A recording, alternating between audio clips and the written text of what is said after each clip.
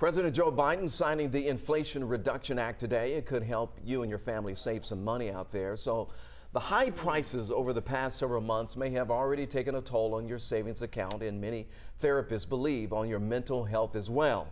They say rise of inflation and possible recession is adding more stress to an already mounting list of anxieties we face as we try to pay those bills and to take care of our families. So now licensed marriage and family therapist Dr. Darren Moore is giving us some tips on how to cope through all of this, including having a clear picture of what your finances should look like, conserve where you can, and he says, most importantly, remember, it takes a village. We have to really place more emphasis on how do we work together as family?